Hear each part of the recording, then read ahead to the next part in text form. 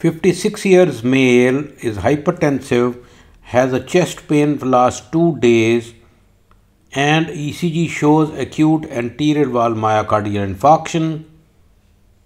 And you can see on an echo regional valve motion normality at the apex, and not only that, you see about 2 centimeter diameter large thrombus at the LV apex with a central clearing zone or a central translucency.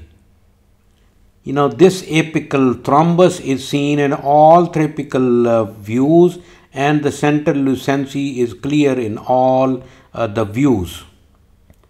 On a GLS, you see there is an akinesia and a dyskinesia of apical segments. What does this LV thrombus with central lucency indicate?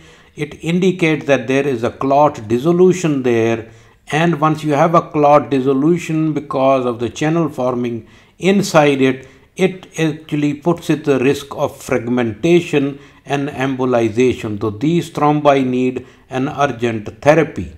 It's a good idea to subscribe the channel, please.